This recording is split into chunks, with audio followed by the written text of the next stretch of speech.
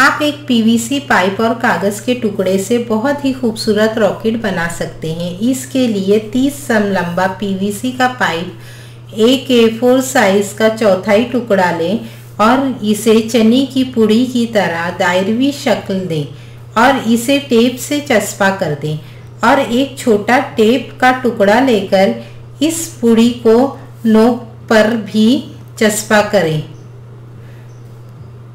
इस तरह नोक बिल्कुल मजबूत हो जाएगी। फिर इस मखरूत को इस पीवीसी पाइप में दाखिल करें ताकि मखरूत का जायद हिस्सा निशान ज़दा कर लें और फिर मखरूत को निशान ज़दा हिस्से को उससे काट लें। अब ये दायरा बिल्कुल पाइप के नाप का हो जाएगा और पाइप पर आसानी से नस्ब हो जाएगा। अब इसे पाइप में दाखिल करें और इसे एक बड़े अखबार पर ज़ोर से फूंकें तो ये रॉकेट तेज़ी से अखबार में सुराख करके दाखिल हो जाएगा। इस तरह आप कई रॉकेट बनाकर निशाना लगा सकते हैं।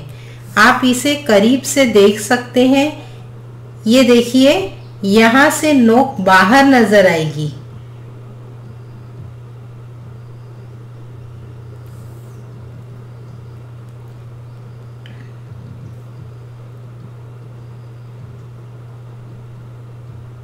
ये पिछला हिस्सा।